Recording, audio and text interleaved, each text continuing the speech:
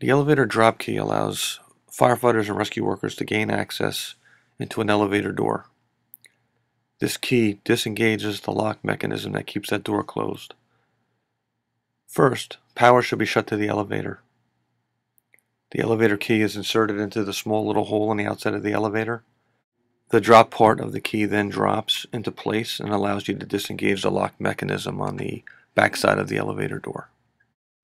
Once the key is inserted and the end drops, as you can see in this video, you may have to move the key in and out in order to effectively engage it on the lock mechanism.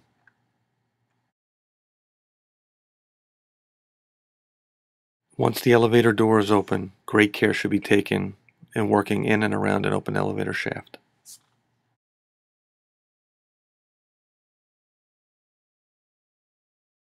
We hope this video was informative for this product and for thousands of other products. Please visit www.allhandsfire.com. Thanks and stay safe.